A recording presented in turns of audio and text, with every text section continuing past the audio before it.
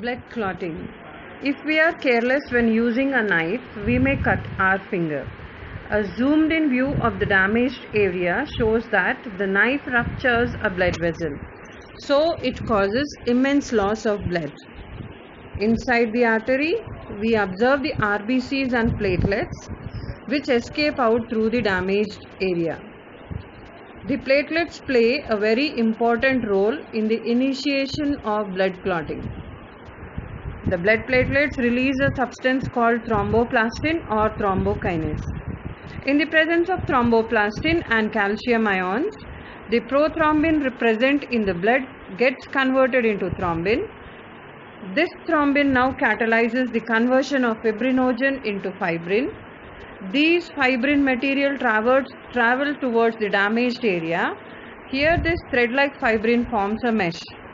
The RBCs get caught and remain entangled. These RBCs and fibrin threads together form the blood clot. This clot manages to plug the gap in the ruptured artery and thus prevents further loss of blood.